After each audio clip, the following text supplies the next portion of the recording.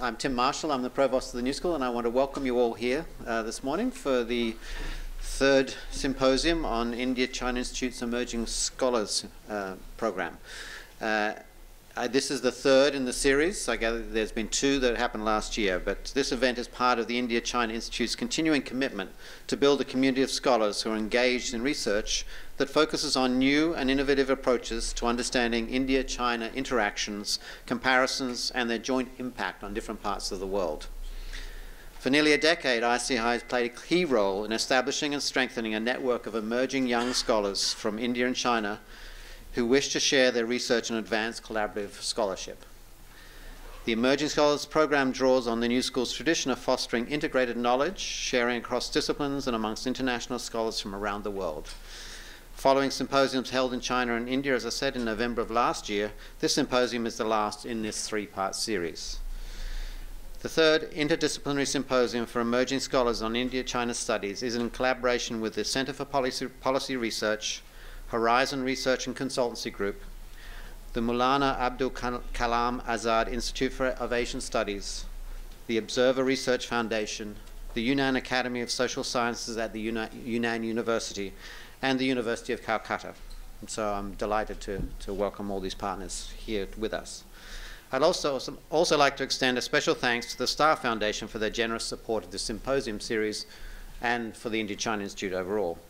And we look forward to learning a good deal from these emerging young scholars, and I'm pleased to welcome them to the New School. And we're also delighted that many of our young scholars and practitioners across the social research and design areas of the university continue to engage with our India-China partners. And we're delighted to welcome you this morning and hope you have a fantastic symposium.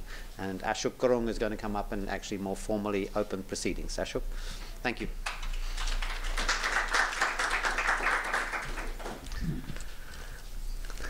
Thank you, Tim, both for your opening remarks and also for your continued support, leadership, of course, to the entire university, and engagement with India-China Institute. Well, my name is Ashok Gurung. I'm the director of India-China Institute, and it's my great honor and privilege to welcome all of you to this very, very special conversation. A day-long conversation, which actually began almost a year ago. So I'll talk to you about, I'll explain a bit about it in a few seconds. I want to especially thank all our friends who traveled from India and China today. I know it's a long journey. I hope there will be plenty of coffee and tea for you to stay awake. And hopefully this will be a fruitful trip for you all. I want to do a couple of things. I have to extend some thank yous, although I'm sure I will not be able to thank everyone who has really made this particular initiative possible, but I want to thank some of them. Then I want to tell you a bit about how this particular initiative fits within the larger work of India-China Institute, a little bit about the format of today's deliberations, and then few logistics. So that's what I want to do before I hand over the proceeding to our chair, Nimmi Kurian, who will be chairing the first session. So in terms of thank yous, I really want to thank my amazing team at ICI, especially Grace Ho. Where is Grace? Grace is the ICI office manager. She runs the place. She makes me run, and I'm happy to run. And Ying is the person in charge of Emerging Scholars Initiative. Christina is somewhere here. Christina is here. Chris Cruz, and we have Shalini Kisan somewhere at the back. Krishna is at the back. So anyway, number of them who have really worked collaboratively to make this all come together. So thank you all, guys. Now let me also thank two of my primary collaborators. I call them partner in crime. Nimmi Kurian, Nimmi is right there, and Jianing. Jianing unfortunately is unable to attend. Unfortunately, her husband, Professor Ben Lee, who is one of the co-founders of India-China Institute. He had a bit of a medical emergency, but he's recovering. But Jianing also sends greetings to all of you. Special thanks to Professor Tansen Sen. Where is Tansen Sen? Tansen Sen and Professor Liu Jian, two people that I usually go to when I need to have a deeper understanding of what's happening with India-China studies. And they have been really collaborators from the very beginning on this particular initiative. Thanks also to my two colleagues, ICI co-academic directors, Mark Fraser and Professor Sanjay Reddy. He's right up there. Both of them, for their engagement, their advice, and their support. Special thanks to Professor Hari Vasudevan of Calcutta University. Hari is right there. He was the main host for the symposium, national symposium in Kolkata last November. And Professor Jabole, who is not here, he is from Yunnan University, who played a central role in hosting the symposium in China. And as Tim mentioned, I want to thank Maulana Abul Kalam Azad Institute of Asian Studies in Kolkata, Center for Policy Research, Yunnan University, Yunnan Academy of Social Sciences, Observer Research Foundation, Horizon Research, including Institute of Chinese Studies, Delhi University, and many, many others who really were part of this year-long journey. Now I want to tell you a bit about why focus on emerging scholars and how it fits within the larger ICI work. As many of you know, ICI was partly, established partly in response to addressing the gaps and our intent of going beyond the limits of what we all refer to is the area studies approach of learning about different parts of the world. Especially this, as many of you know, is a serious issue when you put India-China together. They are often, especially in major universities in America, as well as many parts of the world, India-China are studied separately. So I think that's one important thing to mention. And as Tim mentioned, we basically, when we began, we had three large intellectual frames. One is really what can we learn by looking at India-China, through its interactions, both historically and in a contemporary context. Second is what can we learn by really comparing these two countries, even though two countries have a very distinct and very different governing systems and ideologies. Whether it's an issue of poverty alleviation or urban development, I think there's much one can learn by comparing these two countries. And we will hear some of that today from young scholars. The last intellectual frame that we have is really the reemergence of India-China, its joint impact on rest of the world. You can look at its neighbors, you can look at Africa, you can look at US, and I think there's much one can gain by looking through these frames. During the first 8 years of ICI, we invested significant amount of our resources and energies in building a vibrant community of scholars and institutions who really now in some ways forms the basis of a lot of interesting conversations. We organized many of our conversations around thematic lines. For instance, we had 4 thematic areas: urbanization and globalization, prosperity and inequality, social innovation for sustainable environments, everyday religion and sustainable environments in the Himalayas. So around these topics, we were lucky to have now almost over 70 or 80 scholars working in different parts of the world on these topics. And now I'm happy to tell you, with Mark Fraser and Sanjay Reddy as 2 co-academic directors at ICI, we are developing one very interesting intellectual frame, which I think would serve us well to both build on what we have done so far, but also to explore new avenues under the theme of economies and societies. Many of you have really already made important contribution in advancing that particular thematic area.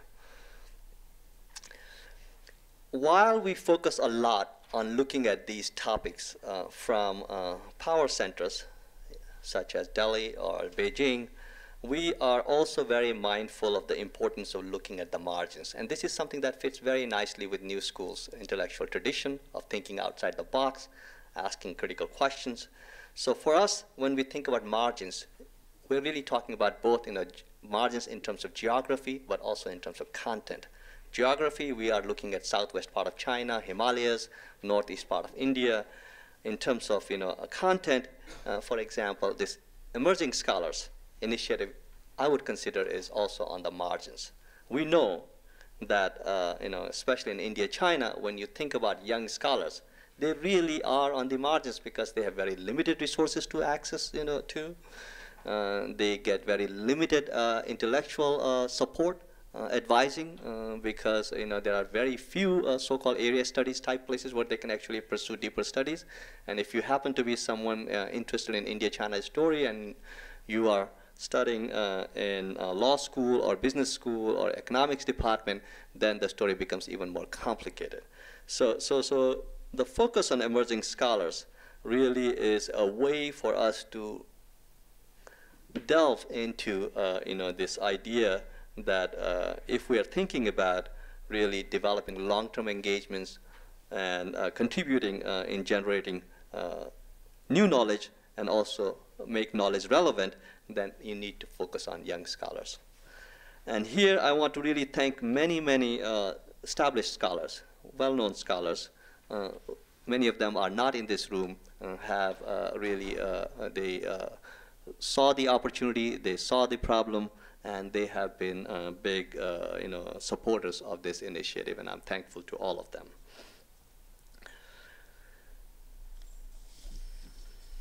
Now let me tell you a bit about the format of this conversation, how it evolved. So as in the past, today's symposium, India-China Conversation, really is a culmination of over a year-long journey. Basically centered around two-step process. The first step was really inviting. We basically sent out call for papers to anyone who is working on India or China, in India, China, and for India, China both in the US, to really tell us whether they are interested in sharing their work. And we received over 90 applications, mostly from India. In China, we got very few applications, and part of it has to do with English language, and we can talk about it later this afternoon. But out of that group of applications, we invited 10 scholars to share their work in each location, one in Calcutta and one in Kunming. When we say emerging scholars, we basically mean anyone who is pursuing their advanced doctoral work or even professional degree, or anyone who has completed their PhD within past 5 years. And the idea is to really focus on people who are still in their early stages of scholarship.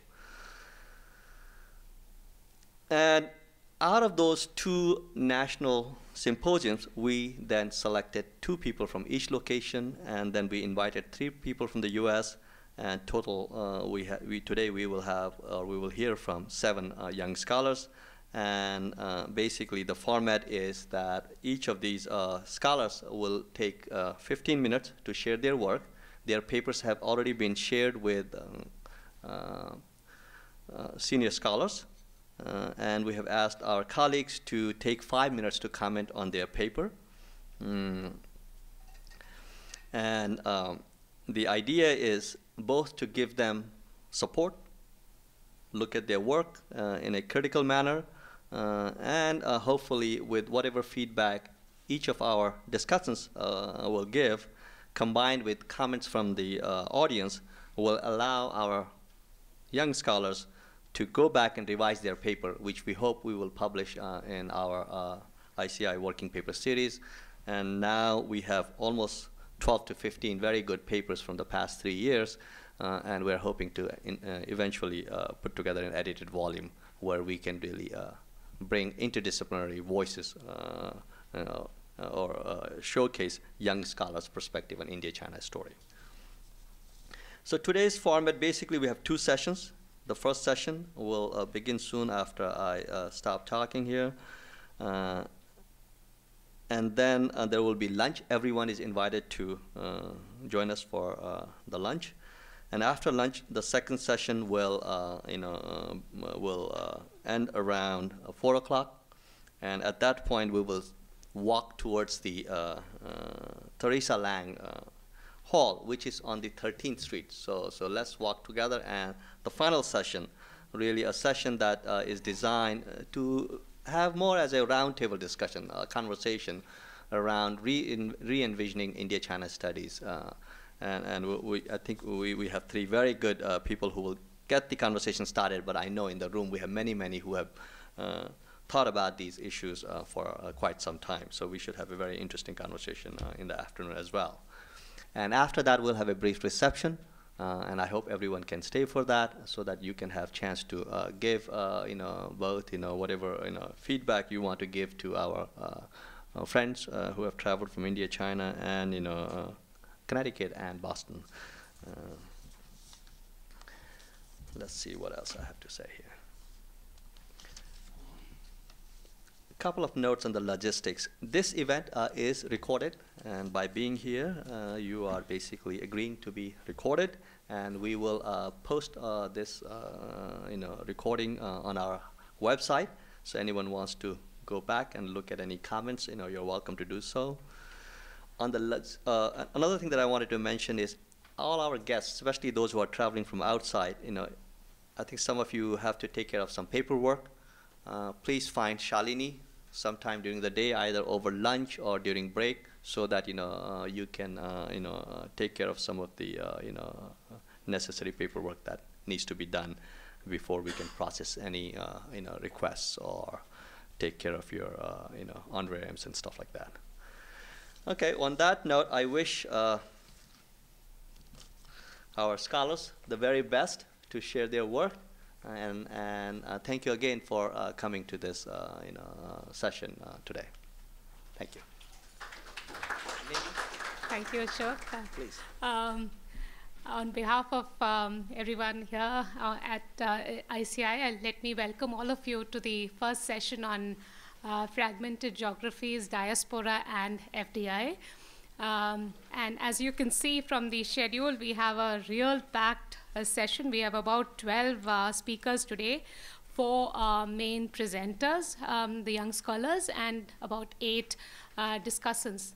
The idea being to give as much feedback, constructive critical feedback to the young scholars as possible. So let's get started. We have an interesting bunch of papers today. And one possible way to look at some of these questions is to see, and this broadly reflects or resonates with some of the themes that you get to see when you go through these papers in session 1, is to possibly see them as flows and networks. Flows and networks that really operate above and below the national level. And how human geographies have always, the interesting, and this is what fascinates me, how human geographies do not operate in a sort of terra nullius, as it were, but really build on complex histories of transnational social and cultural exchanges. So, also in the process, how transnational social ethnic capital really goes on to reconstitute and reconfigure social and symbolic practices. So without much further ado, let me call upon the first presenter. Since the detailed bios are with all of you, I'll just stick to single line entries, and I'll just invite the first speaker in the interest of time. So let me invite Dr. Uttam Lal, Assistant Professor, Geography and Natural Resources Management, Sikkim University, India, to make his presentation. Well, thank you very much for giving me this opportunity. Thank you very much, India-China Institute.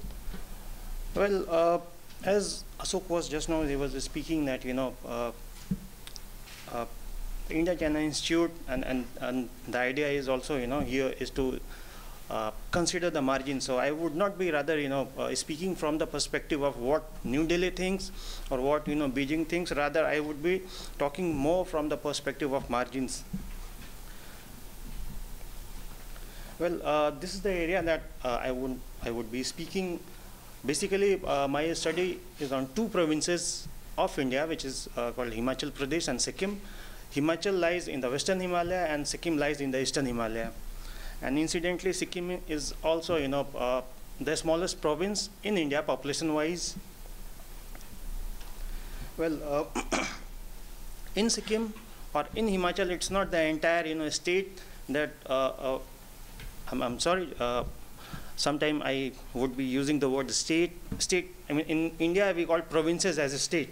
So it's not the entire state of Sikkim or Himachal that I would be talking about, because here what I'm talking about is the interactions with the highlanders of Himachal and Sikkim, which they had across the Himalaya or into Trans-Himalayan in Tibetan Plateau. Well, so in Sikkim, I'll be talking about Solamu area and Gyam Sona area, Gurudungmar, Lasar Valley and Muguthang area of Lonak Valley. So this entire area of Sikkim, it lies in Trans-Himalaya, or rather, you can say it is extension of Tibetan Plateau. Whereas a small stripe of Sikkim called Zulup, Nathang and Kupup, it lies in the Great Himalayan Range. Well, Himachal, primarily I am talking about two districts of Himachal called Kinnaur and Lahaul-Spiti, because these two districts always had a space relation with Tibet and to some extent, even beyond Tibet in China. And what I'm trying to speak is from the, perspective or the interaction which I had with the traders, the shepherds and the, pilgrims. Particularly in my study, I tried and speak to nuns.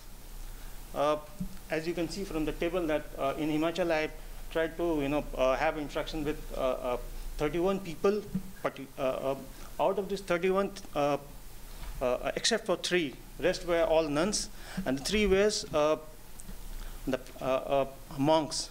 Well, why I prefer nuns? Because of the obvious reason that nuns are usually not that mobile as the monks they have been, and in the similar fashion, I tried to speak to primarily nuns in Sikkim, as you can see number 3 in this table. And among the shepherds and traders, I try to speak to only those people who have ever been to Tibet recently, or maybe prior to the 1962 events and that time around when the border got closed. Well, methodology. With the shepherds, I had the walk and talk kind of interview.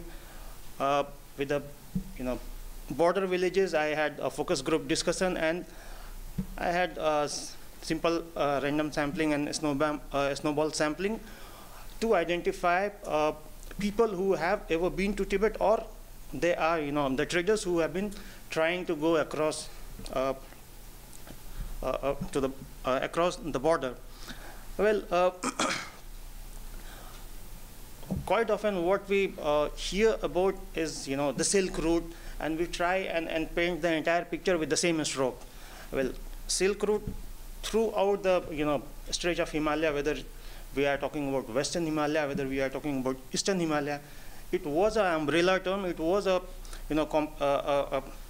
composite term which used to take into its fold route which was primarily for wool exchange.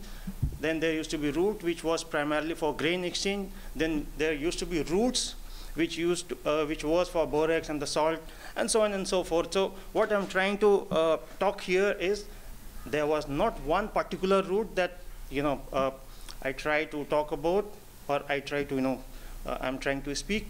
There used to be n number of routes prior to the events which took place around 1962, and many of such routes are either forgotten or they are these routes are dying because of disuse and disrepair. Well,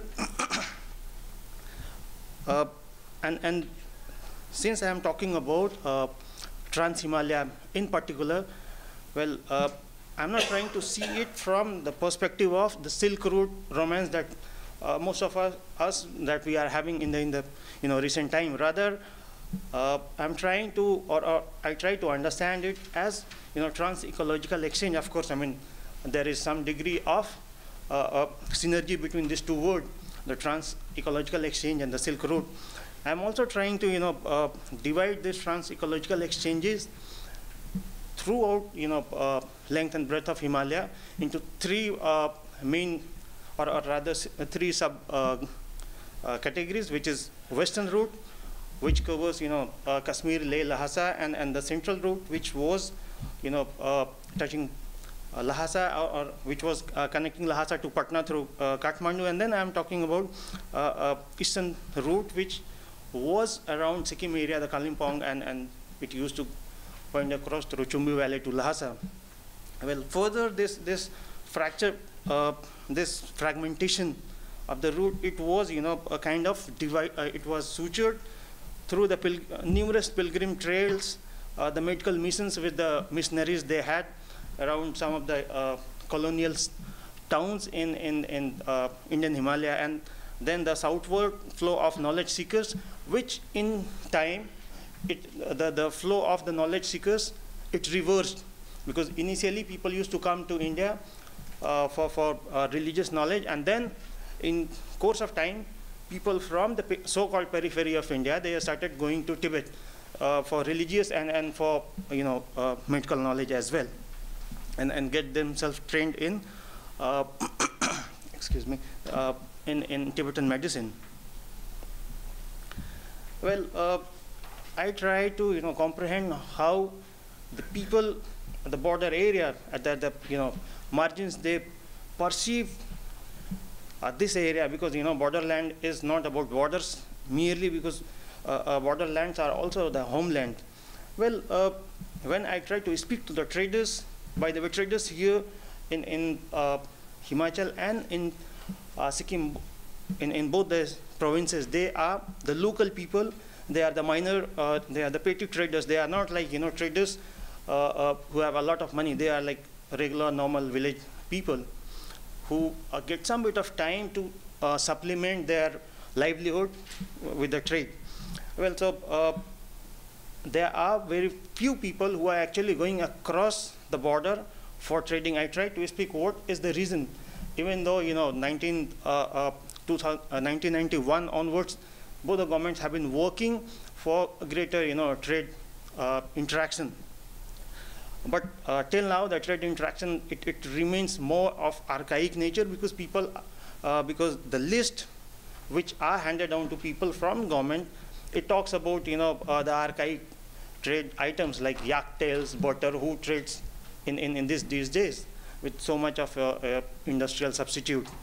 Well, so the challenges which the border communities or the traders, they talked about, incidentally, if I try and see from the mainland perspective, particularly in India, we kind of end up talking that they're across the border, we find a lot of restrictions, and sometimes we find the unfriendly behavior, or things are too intimidating. But incidentally, my interaction with the traders, it talks about that the Indian official attitude, it's more intimidating than across whenever they cross to China. Well, and then I said, do you not find officials in China intimidating? They said, yes, they are officials, but they are less fussy than our own Indian officers. Well, then the other challenges they find is extremely limited trade that I was talking about, that they need to trade in goat hides, yak tails, which is of no use, or which is of very limited use today. So going across and taking all the trouble, because in Sikkim you have a road, you can go across and you have market both sides of the border. But at the same time in Himachal you don't have a road, you don't have facilities where you go across the border and dump you sell off your goods. So you have to go to literally across the border, you have to go to the village and find people to buy your goods. Well, so these are some of the reasons why people are not so much excited as we would, ideally like it to be. That, I mean, if the border is allowed for the people to move across, and people, they really want to, move across, but why is that? The economic aspect of the interaction is not taking off. in the border area. Well, the lack of infrastructure is there, particularly it's more so in Himachal, because this side of the border, or rather other side of the border, you don't have a place where they can meet people, they can meet buyers. You don't have banks, you don't have a marketplace. In the name of marketplace, particularly in Himachal sector, you have a fenced area which is called Indra Market, but you just have barbed wire in the name of Indra Market. But at the same time, traders from Indian side, they do go across, but so far none of the traders from Tibetan side, they have come this side of the border. I try to speak why this is so. Well, the best answer which I could comprehend, which I could get, is again, the intimidating officials, and at the same time, you don't have a place for the people who are coming this side of the border to sell off their goods, because in the Indian side, villages are located a little far off. And be it Sikkim or be it Himachal, like Sikkim also, they are allowed to come this side, but fortunately in Sikkim, goods laden lorry, they cross the border, and there is a marketplace where they come, they can buy things, they can sell off things, and they can go back. And entire thing has to be done in a window period of a couple of hours in a day. So this means around 11 o'clock, border would open, you will sell off your things, and you have to go back the same day. So for Sikkim, fortunately, this is still okay. It's kind of working, but Himachal sector, it's not working because there's no marketplace where they can meet the prospective buyers. Well, Seyffort's view, I try to speak to this many Seyffort, and most of the Seyfforts, they are for the for a border which is softer. What I mean, they are for the border which allows them to move across, because for centuries these Seyfforts, they have been exchanging gene pools, apart from exchanging the cultural exchanges what they used to have. The exchange of the gene pool was also there, particularly in case of Sikkim. Yaks are reported to be having some sort of genetical defect because of generations of inbreeding. Well, these are there are a lot of similar kind of a story from Sikkim and from Himachal both. Well, only four in case of Himachal and in case of Sikkim, only one said, I don't need a softer border. Well, I tried and probe further. These people, they don't need a softer border because they are little scared that in Tibet there is better gene pool of the domestic animals, and once there are exchanges, their business would run down. Then I try to run the rationale, what about the exchanges? Your gene pool would also improve. And then they had no particular kind of answer. Well, I tried and see these border areas from the perspective of Suturing geography, because what I find is way back in time, this area was having more space relation more with the Tibet, or for that matter villages in Tibet, they had a space relation this side of the Himalaya more than further north or deeper inside. So but after 1962 the border becomes sacrosanct. The moving across the border, having those economic and the cultural exchanges, that become highly filtered. And but nonetheless there were some channels which was opened up. People used to still try and move across, because there used to be relatives also in some cases. They or rather in most of the cases in the border village border district, you have relative across, and the earning for seeing your relatives, or what my granddad used to talk about the trade in the previous decades, it is more appealing. So there are demand for the people to move across and having greater interactions. So what I see is prospect in the change time of suturing this border geography is from the Trans-Asian Energy Corridor that we have been talking for quite some time, and the Trans-Buddhist Circuit.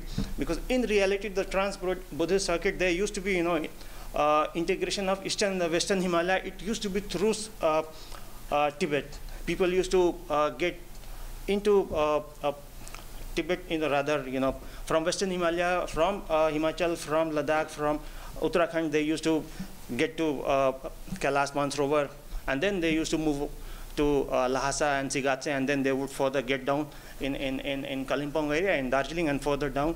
They would take the train and they would go to Bodh Gaya, Sarnath, and then again they would reach to their destination. So it was a complete full circle that we used to talk about prior to 1962. Well, in the modern times, now we are talking about integration of this Buddhist circuit. In the first stage, we have already, Nepal, India, and Japan on board. But even the government documents, it talks about taking Thailand and China on board. But so far, no work has been done on this account. Well, if I skip this, slide, as the time is running out, these are some of the institutions which I could think of having in say, our border provinces, which would, not only serve the local community, rather, from the perspective of having greater interactions across the border, and we can learn a lot from, having this interaction, or we can share a lot of resources. Say, for that matter, the rangeland studies. China and other Central Asian republics, they have done a great deal of work on rangeland studies, but to best of my knowledge, in India, we have hardly done anything regarding that. So we need to learn a lot from the rangeland studies, and we can have a center for, say, rangeland study in some of the, say, provinces in the border area. Well, since the time is running out, I would rather, skip this, and thank you.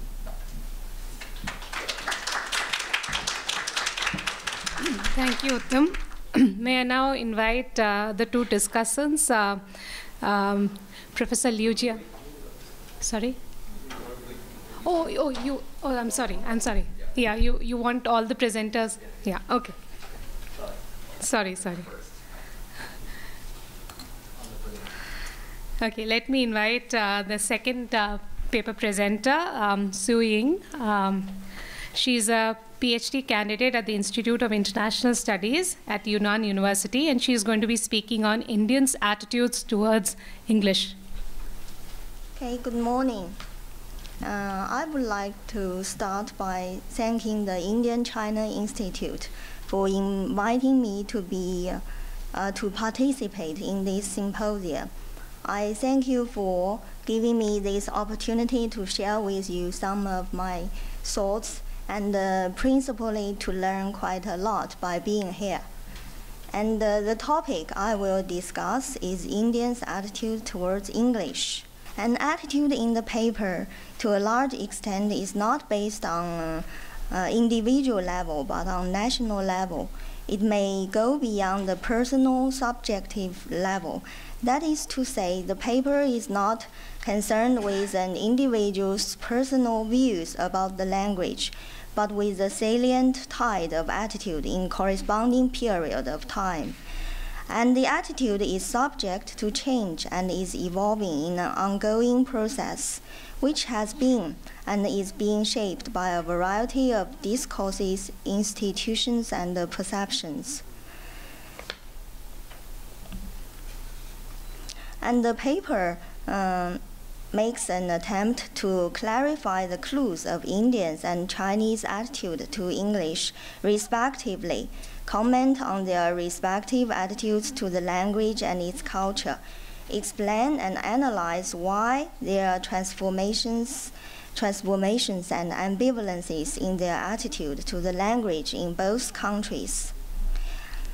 By comparison, we find that the history of China's English education is shorter. English has been more profoundly involved in social, historical, cultural, and political context of India, and it has deeper roots in India. And one's attitude to a certain language is always relevant to the status of this language and its speakers as a whole. As for India, its attitude to English has fluctuated widely. For example, regarding it as an elite language, as a window on the world, as a language of enlightenment, a language of colonialism, an indispensable language of internal and international communication, a language for business, to name just a few. This was a reflection of the interaction between India and Britain, later between India and the world, represented by English. Before independence, especially during the British Raj, the status of English was further strengthened or enhanced in British colonial discourse, particularly in its policy and the corresponding institutions concerning language and education, which had a direct impact on Indians' attitude to English. And English as a language of British colonies possesses multiple symbolic meanings. It was not only the symbol of their brutal behavior, their extraction of wealth and exploitation, which invoked sadness and hatred among Indians. It was but also a token of representative of Western civilization, science, and technical progress, which resulted in multiple attitudes to it. Both aspects of the symbolic meaning of the language were discerned by the visionary Indians. That's why there had been widespread demand for access to English among local knowledgeable Indians, because they believed that English language and Western education would help Indians to adopt modern, rational, democratic, liberal, and patriotic outlook, and new fields of knowledge in science, humanities, and literature would unfold before them. This is the origins of positive attitude to English, and all this had a positive political, social, and cultural impact on Indian society. And after independence, Indians' attitude to English was ambivalent, mainly because of the conflict between emotional problems and practical concerns.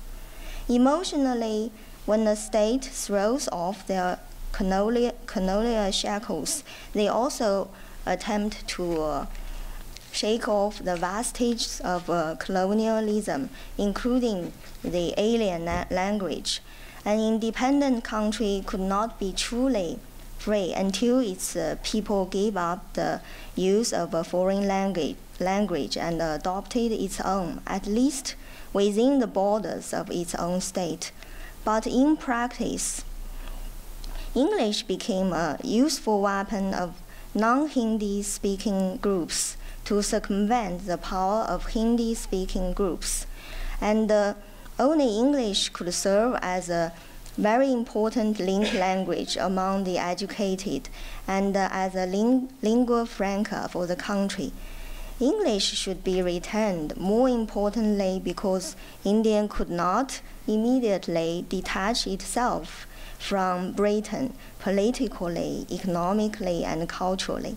A more dominant role for English was rising dramatically with globalization.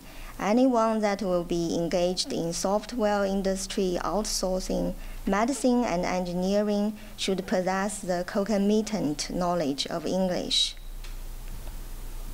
When it comes to Chinese attitude to English, it is its special historical experiences, political ties or climate, and cultural concern that really count. If we would like to have a general understanding of Chinese attitude to English, the clue may be found in 3 dimensions: historical, political, and cultural. There is also ambivalence in Chinese attitude to English. On the one hand, Okay, on the one hand, Chinese government during most historical periods has attached great importance to the instrumental value of the English learning, or the utilitarian knowledge of English. Learning foreign language to a large extent is for various purposes: diplomatic, military, intellectual, educational, economic, and so on. While, on the other hand, Chinese government was always concerned about the cultural impact of English learning and attempted to preserve cultural identity and integrity by keeping out the foreign essential cultural values to the greatest extent possible. That's because the time when China began the learning of foreign language coincided with the Chinese early modern history, when China, at that time represented by the government of the late Qing dynasty, felt threatened by a growing crisis of loss of both the homeland and cultural integrity due to the Opium Wars, immediately followed by the military, political, and economic domination by foreign powers. The top priority at that moment was to save the nation, including its land and culture, from subjugation and ensure its survival. And this urgent task outweighed enlightenment and other concerns. And for the conclusion part of my paper, that one's attitude to certain foreign language to some degree is its attitude to the culture that the language signifies. Different attitudes held by India and China to the English language have direct impact on their experience in their communication and intercourse with the outside world today. And it seems that all those experiences concerning English have facilitated Indians' integration into the globalization and world economy. And this imperialist linguistic legacy has well served its national development and international cooperation. And it is easier for India to be recognized by the mainstream Western society, while for China, a historically semi-colonial country with English education and culture not so deep-rootedly established as in India, it's much more difficult. And the attitudes of both countries, which have been constructed by their specific histories, cultures, and their interactions with the outside world, are still evolving. The attitude is stable within a particular historical period, but it is also variable in the long run. Okay. And the paper will lay a foundation for further research. Interdisciplinary studies can be drawn on for inspiration and analytical framework. Okay, thank you for your patience. Thank you, Ying. May I now invite Min Ye, Assistant Professor, Department of International Relations at the Boston University. The title of her presentation is Diffusion by Diasporas, FDI in China and India. Well, good morning. My topic today is Diaspora and Diffusion Capitalism. I use foreign direct investment policy liberalization as a case. as a bigger case, and there will be minor cases in the article. It's very long, so but I will be very disciplined and finish the presentation in 15 minutes. Before I start, I really want to thank this institute and Mark Fraser for letting me know this great opportunity to present my work. China-Indian comparison, I have pursued for more than 10 years. So, hopefully this would be a transition project and lead into next book project. So I really appreciate the multidisciplinary emphasis that this institute is bringing. And I thought my model is multidisciplinary, but actually it's much narrower. I realize I'm really political science by training. So I composed this kind of framework, explanatory framework. I call it Diaspora and Diffusion, a New Policy. It really builds on existing literature in political science. And but political science has disciplines of IPE and international political economy and comparative politics. Added to these two big disciplines, I draw some insights from diffusion studies in sociology. So this graph shows a traditional explanation in the in political science and political economy on new policy adoption.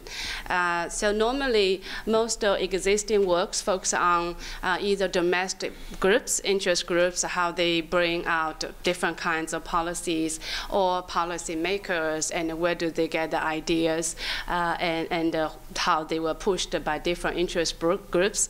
And the third aspect will be the implementation, and the process, how the policy, the initial policy got tested in reality, then reinforced the process of liberalization.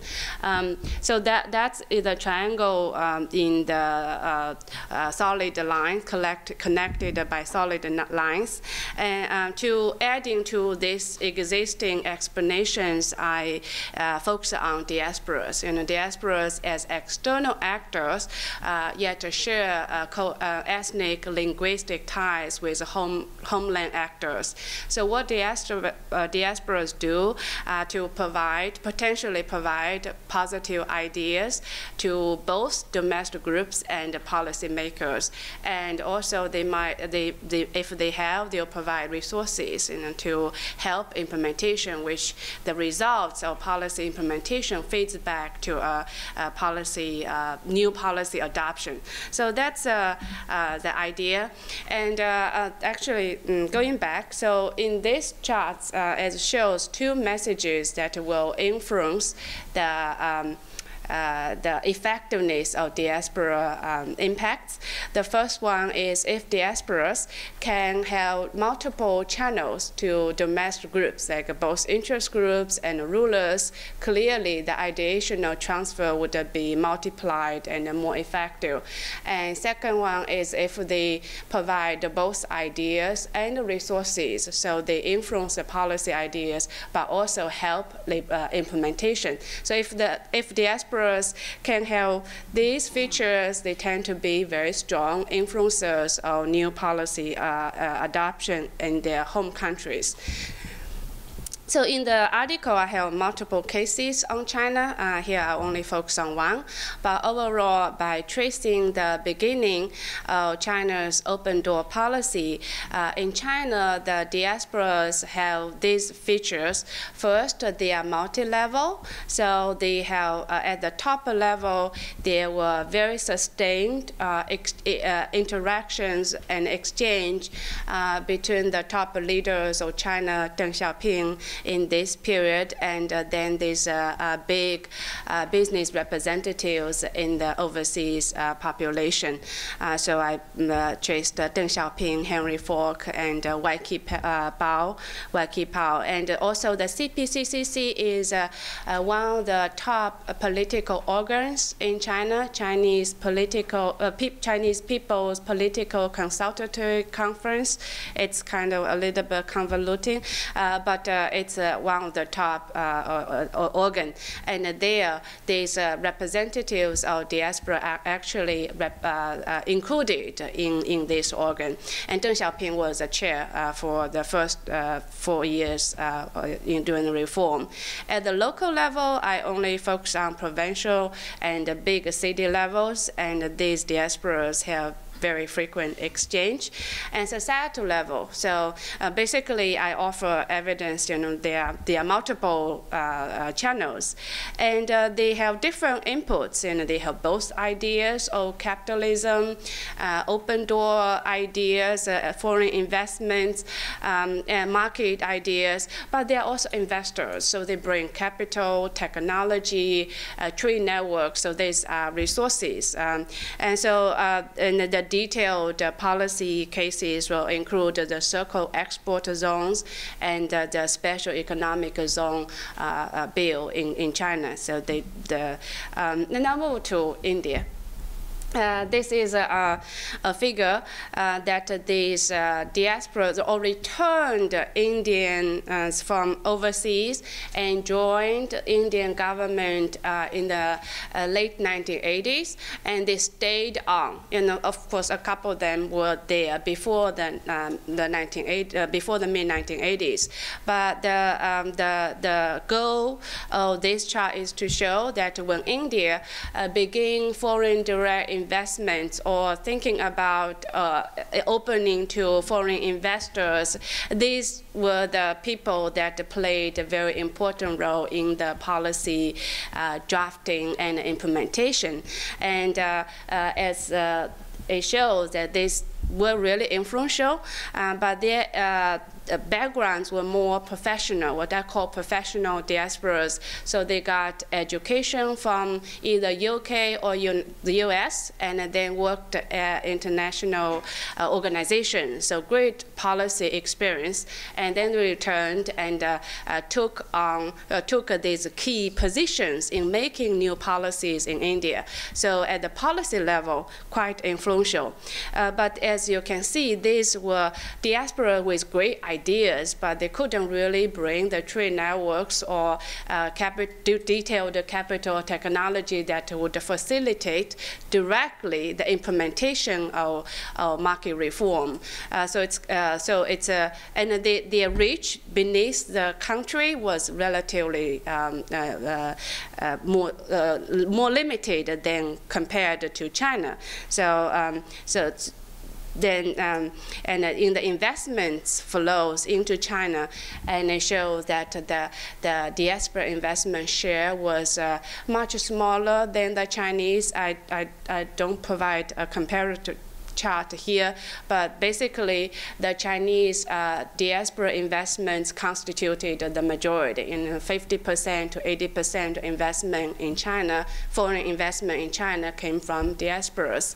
In India, actually I was actually impressed with the earlier share and the earlier 4 years of opening the diaspora, the investment occupied for about a third, and it was very sizable, but it declined in the latter part of the 1990s. And I think there are two reasons. One was the non-diaspora, Western investments were picking up, but more importantly, at the policy level, the earlier 91 to 94, the Indian government offered special incentives to diaspora investments, and in the latter part, they stopped those special treatments. But I think the policy change might explain the real decline in the share. In one sector in India, the software services, the strong diaspora networks that I described in China also applied. And you guys perhaps are well aware of the software services industries, and my story is to use the diaspora to explain the success. And statistics show the software services actually are becoming a major sector and revenue generating sector in India, and bigger export components. So here the multi-level channels also applied. At the national level, the telecom minister, starting 1984 onward, was a diaspora entrepreneur, returned diaspora entrepreneur, and the Baba Committee, who was in charge of telecom. I'll be finishing up like in 2 minutes, but thanks. So the Baba Committee was also trained overseas. Lots of networks going on at this level. And industry, basically almost every big software services providers in India grow based on international markets, but connected by diasporas, like TCS, Tata Consultancy Services. The New York office was led by MIT graduate, Indian MIT graduate. So at societal level, so the connections between Indian IT labor force entrepreneurs in Silicon Valley, the connection with home were very frequent, and that was shown by surveys after surveys. And also I gave examples of how these small sectors in the services industry were all led by the returned diasporas. So basically, in software services, the diasporas showed the multi-level linkages, so the influences were much more extensive and effective, but also they were both ideational providers as well as resources providers, technology, capital, and market connection to the United States. So I'll conclude. What about state policy? So diaspora was like an external condition that a country can have, and China, India have lots of them. And both are large countries with a long history. So this kind of country just have lots of overseas population, and being very focusing on education. And so this overseas population tend to have do pretty good in a foreign, in more advanced societies. So I think the external conditions are really comparable, but domestic politics actually make a big difference in explaining their divergence across countries, but also across sectors. And the second point is they both show the state can do a lot despite their different political regimes. But if the states is more open to diasporas, they will be more successful. And also, each of the state has domestic groups that offer competing positions against these investor networks. So if this kind of opposition is weaker, then the diasporas will come more easily. So I think for a diaspora program, like if these countries want to leverage on their overseas talents as well as resources, there are three aspects. One is to provide incentives for them to return, giving them opportunities. But also once returned, how open the system is really will make a bigger difference. And opportunities, what kind of opportunities you give them to. The final reflection that I have is, I think in China, economic opportunity is actually great, but political opportunity is more limited. And in India, maybe they can work on both opportunities more. Okay, well, thank you so much, and welcome your comments. Thank you, Minye. Let me now invite the last presenter in this session, Yu Zhang. He is Assistant Professor at the Department of Political Science at the University of Connecticut. And the title of his presentation is Institutions, Labor Mobility, and FDI in China and India. Well, first of all, I would like to thank the Indian-China Institutes, and especially Mark and Ashok for providing this opportunity for me to present this my research on Indian-China. So actually, I was also going to just talk about the foreign direct investment in India and China, but I was going to look at it in different perspective as my colleague Minye presented. So, well, we're going to start to look at this, this chart by looking at, the trajectory of the FDI, growth in China and India. As you can see, while China's, FDI has been growing, has a higher level but it's actually, the trajectory is quite similar. They all just picked up, at some point. China was actually in the early 1990s, and India was actually about 10 years late, but they all have kind of like, in the recent years has been make a quite impressive, growth. So this similarity actually was being contrasted to the structure of the, the economic growth model. So this one actually shows the, the industry or manufacturing and the services, in their, as a components of their economic growth. As we see from this chart, which shows that compared to the global average, what is the China and India stand for in terms of their economic growth? You see on the left-hand side, the China has its manufacturing is way above its global average. And Indian actually, its its industry actually was below the global average. And when we just look at the services, the share of the Chinese services in the economic growth is actually way below the global average, and Indian was actually a little bit above. So this kind of like give us quite a difference, the patterns of the economic growth.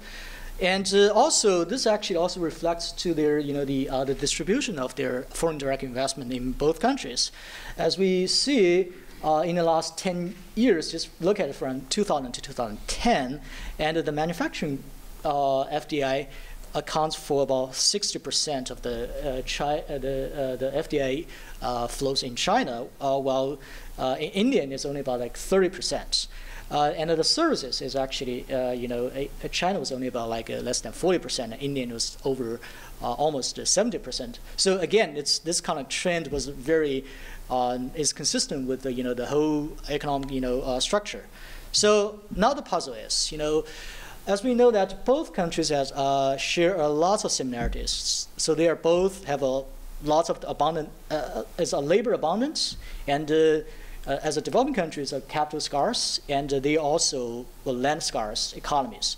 So the trade theory will tell us, if we increasing this openness to trade, would shift their economic patterns towards specializing in labor-intensive manufacturing production. So this is kind of like, if we look at this prediction based on the trade theory.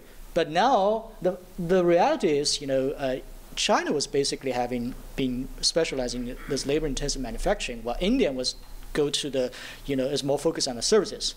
Now, the puzzle is, why did India and China, two similarly endowed high growth economies, they have a very different, patterns of the foreign direct investment and economic growth. Now, my explanation is actually going to look at from an institutional perspective. So what we're going to just, try to explain is they do have a different political institutions. People were oftentimes just to look at one is democracy, one is authoritarian regimes. But how did that will be, affect their, the patterns of the foreign direct investment and the development path? I look at, how this, the focus on the micro institutions, which is specifically on the labor and the land institutions, which I think they affect as labor mobility, which then influence this comparative advantage, then eventually actually that has the impact on the patterns of foreign direct investment and the development paths. Okay, here's my argument. So my argument is basically have two parts. The first is, the key point is the labor mobility affects this FDI patterns. As I will show you that China has much higher labor mobility, both the occupational mobility and the spatial ability, which facilitates, which actually strengthen China's comparative advantage in the labor-intensive manufacturing, which actually also facilitates the foreign firms to focus on those labor-intensive manufacturing. And Indians, labor mobility is much lower, which actually undermines comparative advantage in the labor-intensive manufacturing. So that actually facilitates, the horizontal of FDI, which actually focus in the services sector. And the second part of this argument is the labor mobility is actually shaped by their domestic institutions. Specifically, I will look at the labor institutions, which affects the occupational labor mobility, and the land institutions, which affects the spatial labor mobility. Okay, first of all, let's just look at the labor mobility. How do we know? How can we actually compare this labor mobility in China, India? One very simple way just to look at the spatial mobility is to look at the urbanization trajectory. So if you just look at the over time from in 1978 when China started its economic reforms, China's urban population is only about like 19%. It's the total population. While India was about 22. India was higher.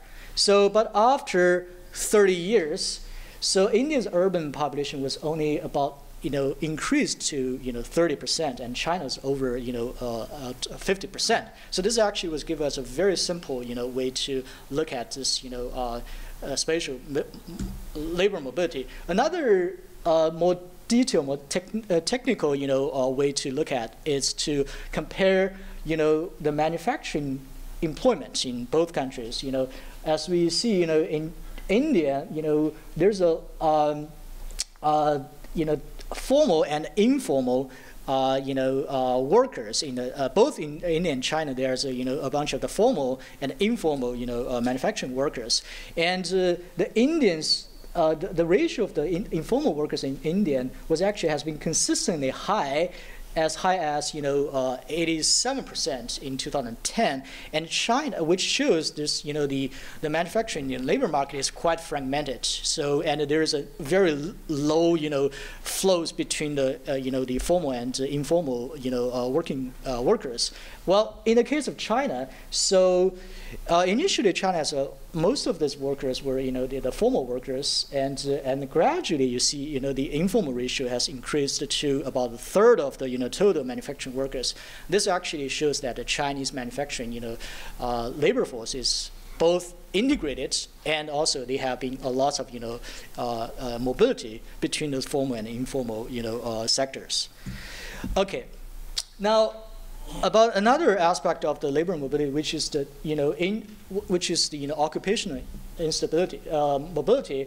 Here I shows that using this the test using the wage difference between the different industries to show that whether the workers will be likely to move from low wage industries to high wage industries if it's, if the gap between the different industries is low, which means, their labor mobility is quite high. If the gap between industries is high, which means, the labor would be less likely to move. So you see, the gap in China has been consistently much lower than in India, which indicates that, the occupational labor mobility is much, higher in China than in India. So, now, how can we explain this kind of different labor mobility in China, India? I think there are two. I focus on two specific institutions. One is labor institutions, which I argue that they affect the occupational labor mobility, because we know that China's the labor regulations has been considered as very capital friendly, and Indian is more employee-friendly, labor regulations. This actually transform into, the consequence of that very capital-friendly labor regulations is they have a weak protection on the labor rights, and workers are less likely to launch those, collective action or bargain, so their job security is low. So that's actually the consequence of this, type of the labor regulations, which creates this high inter-industry labor mobility. And in the case of India, they have, relatively speaking, better protections of formal workers, and also, the workers have been more likely to organize the trade unions, which they can launch those, large-scale, protests, or demonstration. That's, giving more, guarantees or securities for those, formal workers. Because of those, the higher job security, that actually leads to the low occupational labor mobility. Okay. I'll be able to finish that. So then the second part about, what about this, spatial mobility especially between the urban and between the rural and urban areas. So I would argue that has to do with the land policy. So this afternoon there's going to be a panel talking about the land institutions in both countries also, but here I'm going to just touch a little bit on this land institutions. So in China, the land acquisition power it's monopolized by the government. So the government basically has quite a discretionary authority to decide what type of the how much land they want to acquire and what's the compensation for for the displaced the farmers. So that results in large-scale land conversion, which actually very simple and less costly. And because of those displaced farmers, they received a low compensation from their land. They are more likely to move to the city, which actually, ironically, they actually contributed to a large labor force for the manufacturing jobs. And in India, they have this legally binding power of the compulsory land acquisition. But I argue that actually has a more constraints on their land acquisition. But my colleagues, Prakash may disagree. He still thinks it's not enough. So this actually, and also relatively high compensation for displacement and rehabilitation. And so the result is in India, this large-scale land conversion is costly and politically controversial, which, it doesn't, I have some data to show that, land acquisition in China is way large than in India, which this actually give, the Indian farmers less, opportunity cost to move to the urban areas to seeking for this manufacturing jobs. Okay, so now let's actually just try to quickly wrap up. How did how institutions affect the development paths in China and India?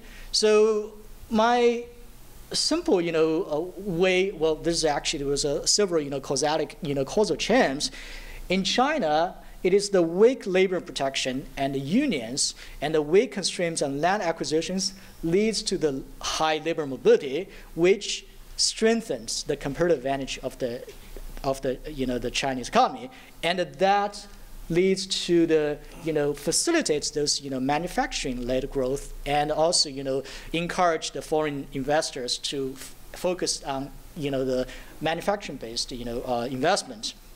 And in India, it's the stronger labor protection and the unions and the strong constraints on land acquisitions leads to the low labor mobility, which actually weakens the comparative advantage of the Indian economy and facilitates service-based growth, and also the foreign investment focused on the services.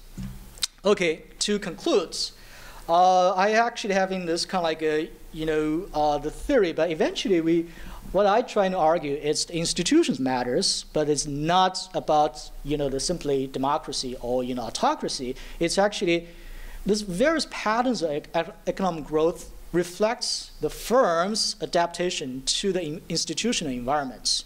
And China's manufacturing-led growth was partially stems from its high labor mobility facilitated by its domestic institutions, while India's service-based growth is partially driven by its low labor mobility constrained by the domestic institutions. So, and the last point, I would say that a success, because both countries were trying to move from those middle-income countries to those middle-high-income countries, and there's a,